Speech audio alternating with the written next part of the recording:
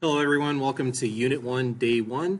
Today we're going to talk about key terms and definitions. All right, so before we can start exploring the field of statistics, there are some words and terms and stuff that are used in statistics that you really need to know about before we can start talking about calculations and things like that concerning statistics. So our goals today are to learn and understand the definitions of important and commonly used terms in the field of statistics.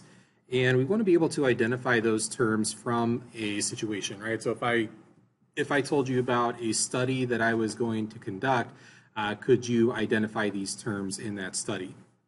And then just our last goal here is just to improve research literacy. So, right, if the main use of statistics is to conduct research on things. And so if you were to read research that maybe has already been conducted, understanding the definitions of these types of terms would really help your ability to read and understand research. All right. The way that we're going to go about this is I'm going to give you an idea for a research study, and then from that research study we're going to identify these particular terms. We're going to focus on population, statistic, parameter, sample, variable, and data. Okay, so we want to be able to identify these things, and you might think, well, I think I know some of these already, and that's fine, but to really get the technical definition of these particular words, you might want to take a look at that vocabulary list that is in my Open Math and just kind of read those definitions. Right? I'm not going to make a video where I read definitions to you. I think you can read those on your own, but I would definitely read that list and then come back here and kind of watch this video and see how I identify the population and things like that. All right, so let's give it a try. So here we go. We have a study that was conducted at a local college to analyze the average cumulative GPA of students who graduated from that college last year. All right, now it says fill in the letter of the phrase that best describes what each of the items are below. All right, so let's talk about the population. So the population, the best way to kind of define the population is to think about what is the largest group of people that would be represented by this study.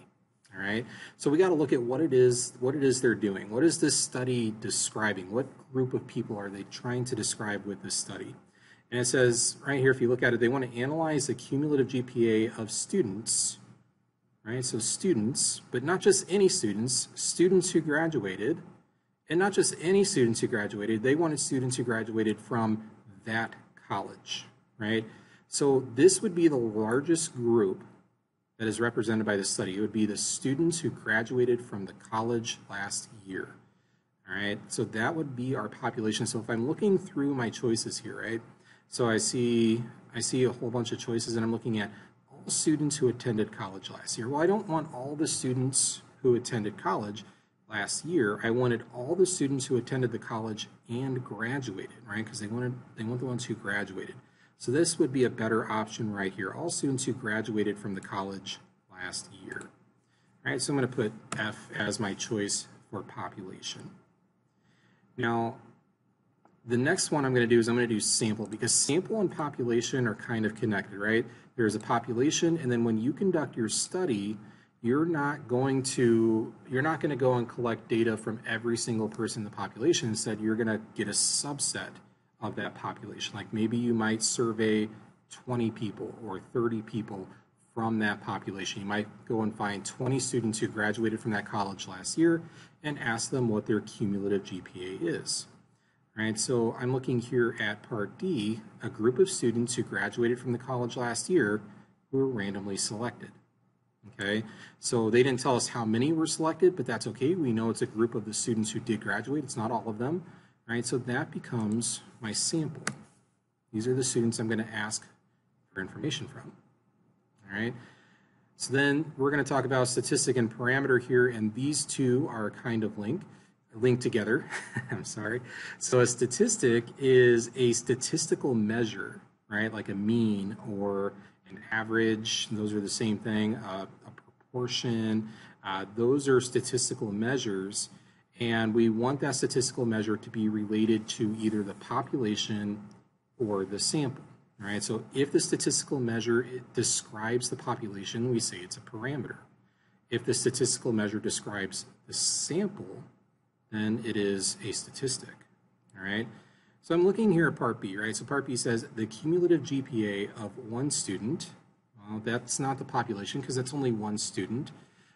We have the average cumulative GPA of students who graduated from the college last year. So this would be our parameter.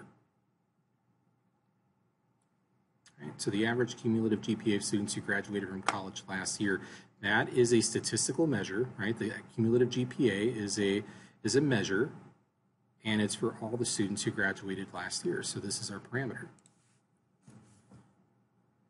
Right? And then we have down here the average cumulative GPA of students in the study who graduated from the college last year. Now notice the keywords here, students in the study. It's not just all students, it's only the students that participate in the study. That's our sample. Or I'm sorry, our statistic. I'm going to put G there. All right. Now, our variable would be the cumulative GPA of one student. Right? This would be Part B, the cumulative GPA of one student who graduated from college last year. All right. So when we think about it, if I walk up to a person and I say, you know, what's your cumulative GPA? That one response has a variable number that it could be, right? So that's why we call it a variable. They could say 2.0, 3.0, 4.0. The number that they give you has the ability to vary, all right? So that's why we say when we look for a variable, we're looking for this key word of one, okay? When we're looking for a parameter, we're looking for the keyword of all, right? So we're looking for the average cumulative GPA of all students, right? And they didn't put that in there for us, but that's what they're specifying there in Part A. And when we're looking for a statistic, we're looking for students in the study. Like we'll be looking for either a number of students or they'll specify just the students in the study, okay? So our variable is going to be option B. Now the data is the actual numbers that you collect. So when you walk up to someone and you say, okay, what's your cumulative GPA? They're going to give you a number and you're going to write down that number, right? So let's say the first person gave you a 3.65. The next person said my GPA was a 2.8. The next person says my GPA was a 1.5. And you start listing those numbers that you collect, that is the data, okay? So that is going to be C. All right, so it's, like I said, quick and dirty rundown of those particular terms. Like I said, I loosely defined them. The super technical, precise definitions are in that vocabulary list that are on my Open Math. All right, so I'm going to do another one here. Let's go through another one. This one's a little bit different in that we're going to write our description of the population ourselves. Okay, so I got this set up to where I can just type in, and I also gave you a document, a Word doc that you can also type into, so you don't have to, you know, hand write all this stuff, because it does get to be a little bit much. All right, so it says we want to know the average amount of money that first-year college students spend at ABC College on school supplies that do not include books. All right, so we randomly survey 100 first-year students at the college. 3 of those students spent $150, $200, and $225 respectively. So if I wanted to describe the population, I'm trying to describe the largest group of people that could be represented by this study. And they literally tell you that here, right? It's the first-year college students at ABC College, okay? So this study is only representative of first-year college students at ABC College. So we're going to say all first-year college students at ABC College. And remember, when we talk about population, that key word is all. Okay? And we want to be specific. We don't just want any college students, we want first-year college students. And we don't just want any first-year college students, we want the first-year college students at ABC College.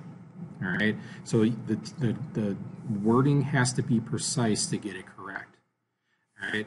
Now the sample are the ones that we select from the population. We're going to go out to this college and we're going to not ask every first-year college student, we're going to ask a subset of them. All right, so that's going to be our sample.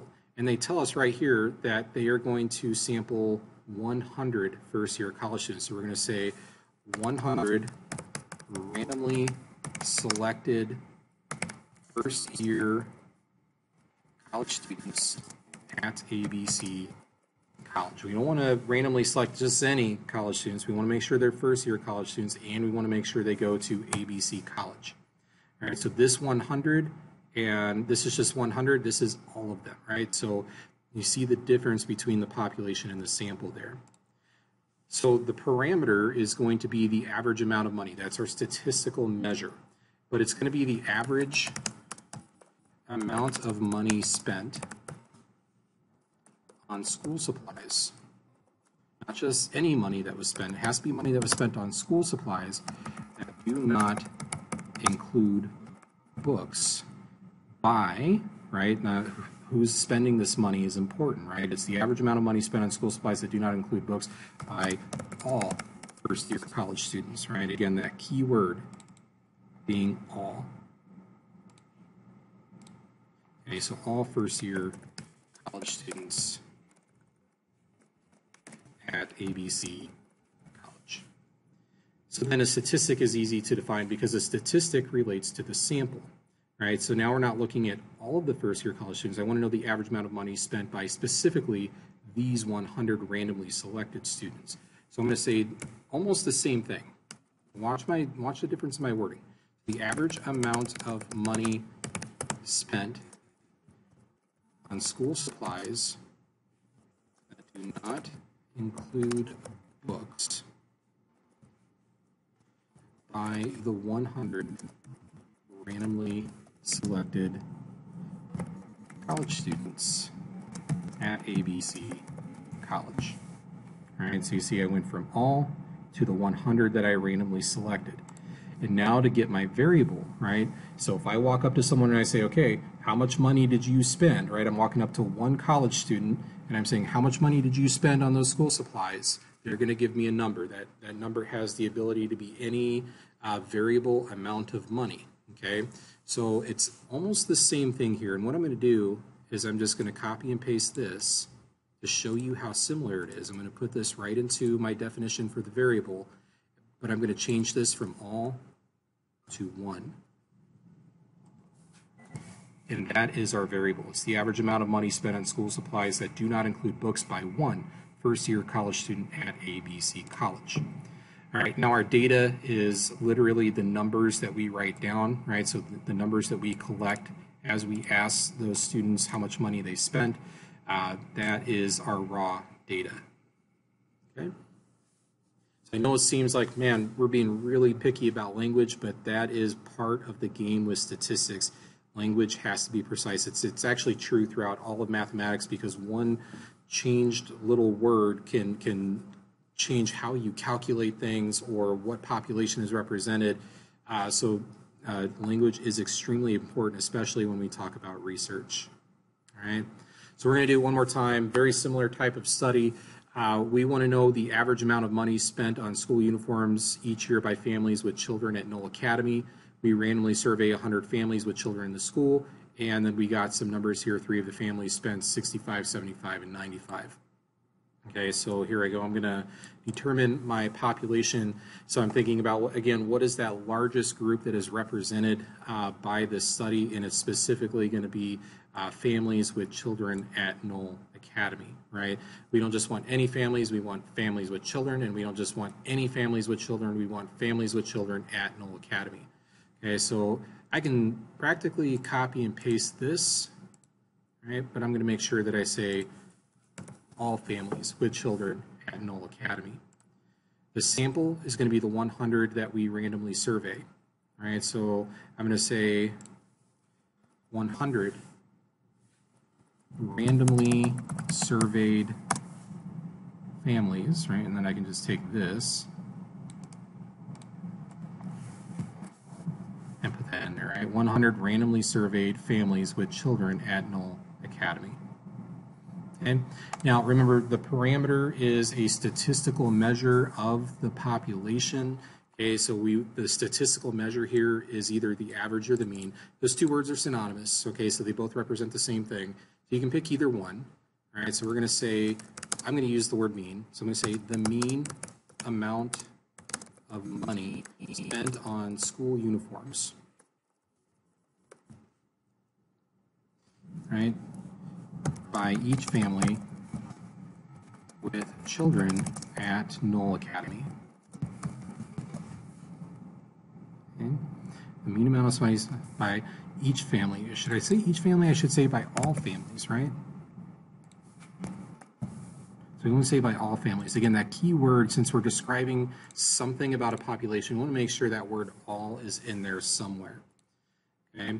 Now, to get my statistic, I can take the same thing because the statistic is still a numerical measure, right, or a statistical measure. So it's almost the same exact thing, but it's specific to the 100 that I randomly surveyed. So I'm going to get rid of the all, and I'm going to say by the 100 randomly surveyed families with children at Knoll Academy. And then remember, the variable takes it down even further. It's almost the same exact thing, but instead of all, I'm going to put 1.